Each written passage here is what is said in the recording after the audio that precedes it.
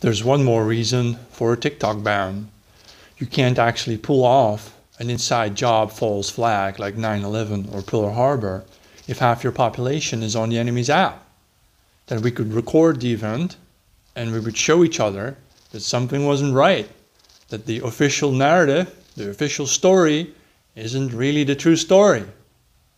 So you have to ban TikTok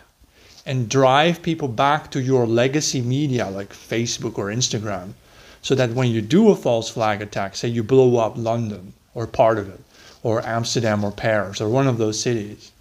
then you can control the narrative and pretend, I don't know, blue people from Mars did it. You may not believe me, but I actually care about you, and I don't want to see any of you blown to pieces. So as soon as TikTok is banned, and it will be banned, please stay the hell away from busy city centers of, say, London, Paris, or Amsterdam,